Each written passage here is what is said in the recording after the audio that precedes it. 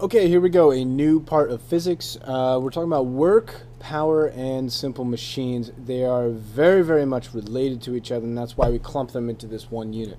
But for today, what we're going to focus on is work. Okay, what is work? How do we calculate it? How do we define it? And then eventually, we're going to use work in simple machines, but not quite yet. Okay, so part one, work. Okay, so the deal is, for work, okay, what is work? All right, well, some of you think, well, okay, doing my homework is work. Well, okay, yes, a standard definition in typical real-world situations. Anytime you're actively doing something, usually something you don't want to do, it's called work. What I'm doing right now, teaching, is my work. Okay? But in physics, that's not how it goes. Okay, there are some things that have to happen in order for you to do work. Let me explain by telling you what is not work. If I were to pick on one of you and I were to say, look, you go over to the wall and push on it. Just push on it. Okay? You could just push on it, push on it, push on it, push on it. And I could make you push on that. Well, I probably couldn't make you push on it, but let's say I made you push on that for an hour. No. How about 2 hours? No. How about an entire school day? Okay, you keep pushing on it for an entire school day. And you know what? You're annoyed. You're disgusted with me. And you go home and you whine to your parents and you say, Mr. Webb made me do so much work today. And then your parents call me up and they go, Mr. Webb, why did you make my son do so much work today? And I said, and I can honestly say, when they ask me why I made you do so much work, I can honestly tell them, I did not make your child do any work today. Why? I mean, when you push on a wall, it feels like you're doing work, right? But here's the thing. In physics, just because you're pushing on something doesn't mean you're doing work, although typically it does. But let me explain, okay? In order for work to be done, there has to be two things happening, okay? This is for the physics definition of work, okay? Two things have to happen.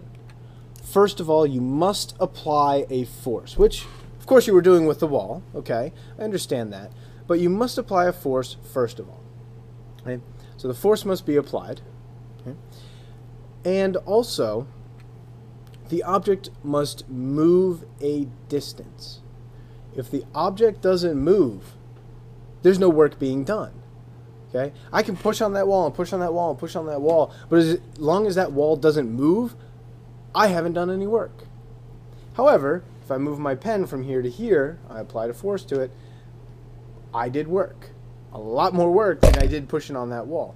I know, it doesn't make sense in some ways, but just stay with me here because this is what's going to make the difference when we start talking about a lot of other things, especially with simple machines, okay? So the physics definition of work is force times distance. That's why I uppercase these. We have a force and a distance being moved.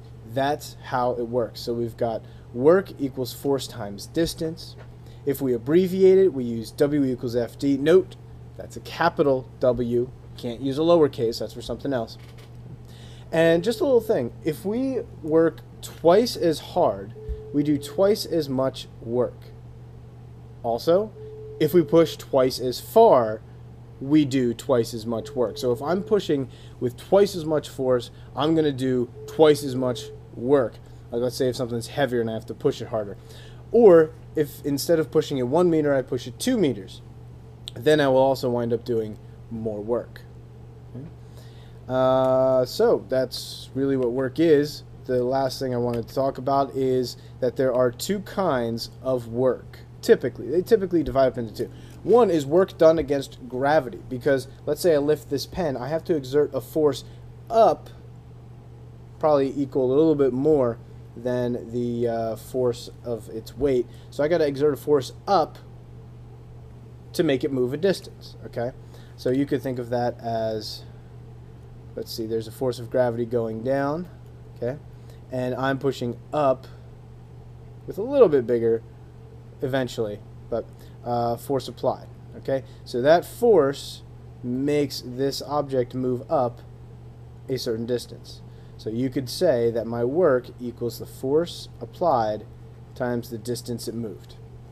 Actually, pretty simple. Okay? The other kind is work done to change the motion or energy of an object. That's normally horizontal type stuff. And so if you wind up, let's say you have a safe or something, okay? There's the floor, okay? There's a safe. All right, what you can wind up doing is if you push, you apply a force, okay? And you move at a certain distance. Let's say from here to here. There's a distance. Whatever force you applied times the distance that you applied that force is the work that you did. Okay? Not too bad. That's not a bad drawing. Okay? All right. Now, the big question is then, how is it measured? Because we need to talk about units, we need to talk about calculations. So how's it measured? Well, let's take a look at W equals FT. Work is force times distance. Sorry, force is measured in newtons. Distance is measured in meters.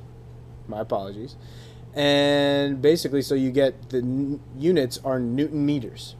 Guess what? Newton meters, that's kind of a lot. In fact, here's the thing. Work is actually a form of energy. That's something you want to write down. Okay? Work is a form of energy. And because it's a form of energy, really, we can abbreviate it as joules. Okay? It could be Newton meters, or it could simply be joules, which we abbreviate as J. Okay? So those are units for work. So let's say I do, I don't know, let's say I exert a force of 40 newtons, okay? And I'm pushing something a distance of, I don't know, let's say 5 meters. Okay? How much work did I do? Well, my work equals, let's see, 40 newtons times the 5 meters. Okay? So it winds up being 200 Newton meters, or 200 joules, because work is a form of energy, and energy is measured in joules. This will come in very, very handy in the next unit when we talk about energy, but that's the deal with work. Just to remind you, this equation, put in your essential equation sheet. Do it now. All right. Have a good day.